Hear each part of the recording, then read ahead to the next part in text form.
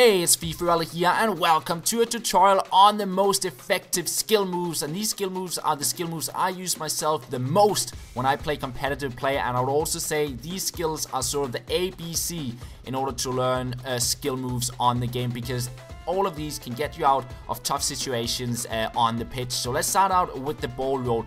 Very simple skill move. You only need 2-star skills to pull it off, and the good thing about it is that it can beat players coming right at you, but it can also be used to sort of accelerate off the roll and cut in behind players, and just cause a little bit of confusion for your opponent, because you get a good acceleration off the ball after you rolled the ball. So it's a really effective skill move, because pretty much anyone can do it, and it can be good to sort of get you into open space.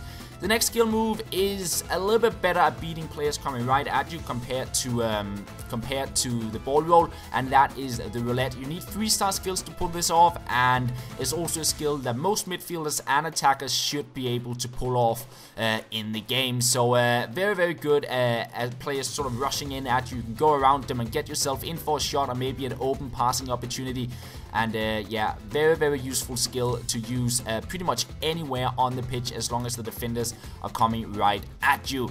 Now, the next skill moves we'll be covering are skill moves that are really good to use for situations where your opponent's players are running alongside you. The first one is the spin. You need 4-star skills to pull this off. And it's really effective to use out on the wing, in my opinion, or on the edge of the box. On the wing, you can use to cut in behind, get into open space, maybe get in for a cross, and on the edge of the box, you can use it to get yourself set up for a shot and get in on goal. Especially good if you're in sprint and your opponent's players in sprint. They will have a hard time to sort of catch up with you if you all of a sudden cut in behind them. And the same thing goes for the McGeady spin or the Berber spin. The McGeady spin is a 5-star skill move. The Berber spin is a 4-star skill.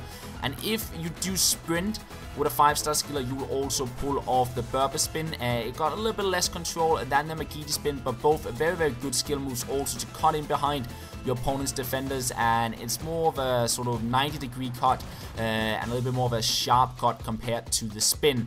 And the final skill move, and the skill move I probably use the most, is the scoop turn, because it's so versatile. You can go to the left, you can go to the right, and you can go backwards. And I would definitely recommend you to use this to a player, pass it to a player on the edge of the box, and then just try and turn your opponent's defenders. Especially if you're playing somebody who rushes his defender a little bit, you can use this very effective to go around them, get yourself in for the shot, or get yourself in for an open passing opportunity. And as I said, this is the skill move I use the most when I play competitive. And that is pretty much all for the tutorial. Hope you learned something, and that is all. Thank you for watching. I'll talk to you guys later.